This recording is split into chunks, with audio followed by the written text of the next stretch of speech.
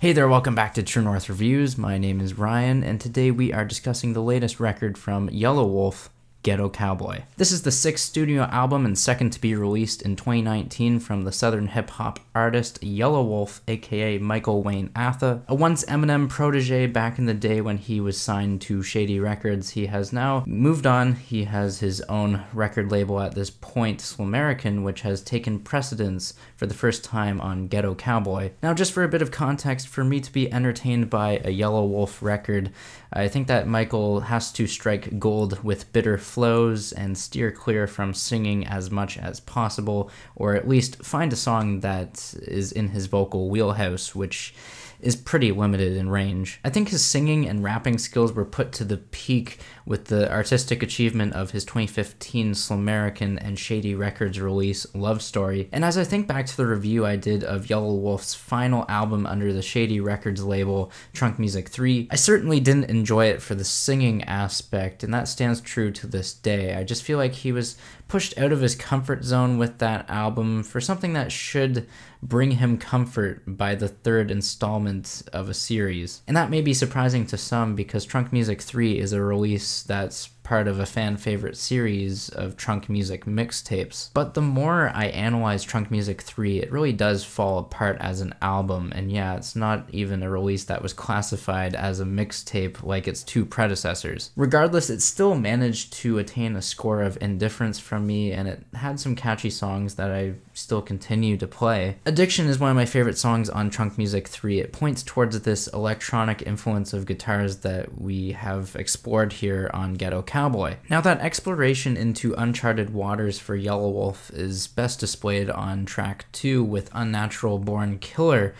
We have some rat-a-tat guitar tones, interesting blends of electronic and southern rap. Really, a handful of cuts on this project exemplify that. I think of songs like Country Rich, Box Chevy 7, others as well. But the thing that I love about Unnatural Born Killer is how it has this great synthesized bass line to it, and we have Yelawolf sounding as invigorated as he has been in the past few years. Speaking about the energy levels of Yelawolf, I feel like he's re-energized himself here. He's revitalized. Here I Am is definitely a song I look to for cold and nasty flows from Yelawolf. He sounds very reminiscent of how he was in the zone on Love Story and not like that god-awful singing that we got on the song Special Kind of Bad with Trunk Muzik 3. There's just something about this track, Here I Am. I love the versatility between the singing and rap switches.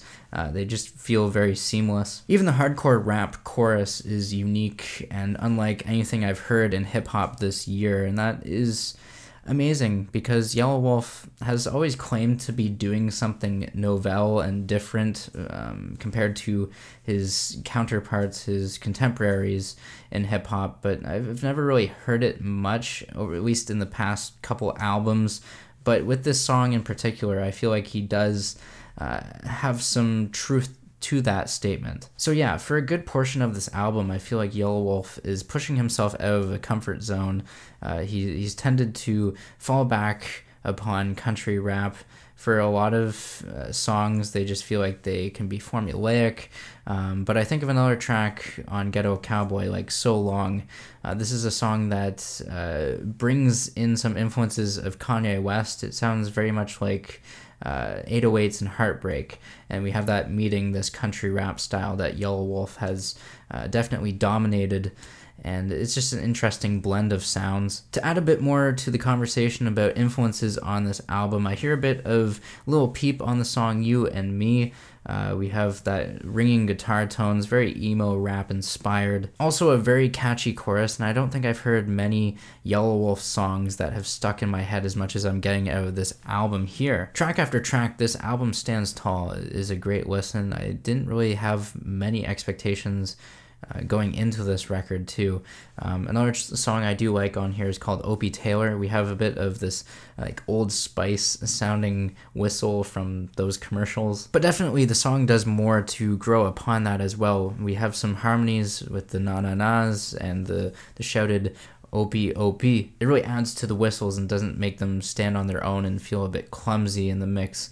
So it's just great to have all these different sounds coming together as a harmony. Now, going back to what I was saying about the ambition on this album, stepping out of a comfort zone. Even by the 7th installment of the Box Chevy series of songs, Yelawolf proves to be evolving with electronic sounds of guitars and synthesizers. Luckily, Michael doesn't abandon his old fan base while he is continuing to evolve. I feel like you can still get an appreciation out of the turntable scratching and the country rock interludes that he has on tracks like Still Ride and A Message from DJ Paul. Now, there are still a couple of spots on this record that do have a small dip in quality, but not nearly as rocky as a ride it was on Trunk Muzik 3. The worst song I'd say that we get on this album is called Lightning. It kind of ruins the momentum that we had with this streak of 6 good songs to start the album. The singing is a little hit or miss, although it has grown on me. And then there might be a close runner-up for poor singing on the cut, Keep on Rollin', but that's not due to Yelawolf's lack of vocal talent. It's more because of the ugly vocal effects that muddy the mix, and it's funny that I say that because I think I'd rather hear Michael's bare and unfiltered vocals on this track, even though I prefaced this video by saying that he should sing as little as possible. Maybe my logic is flawed. But yeah, other than those 2 dips in qualities, there is a middle-of-the-road track on here entitled Renegades, which is flat out underwhelming more than anything else. It's definitely not offensive. To close out this album, though, I think the title track legitimizes this artistic adventure and growth from Yelawolf, even 6 albums deep into his career. The track Ghetto Cowboy has flourishes of piano, acoustic guitar, and strings in the outro. It really does tie together everything on this album instrumentally, as all of these were featured on the album at one point or another. The refrain on the final track does feel a little reminiscent of Here I Am,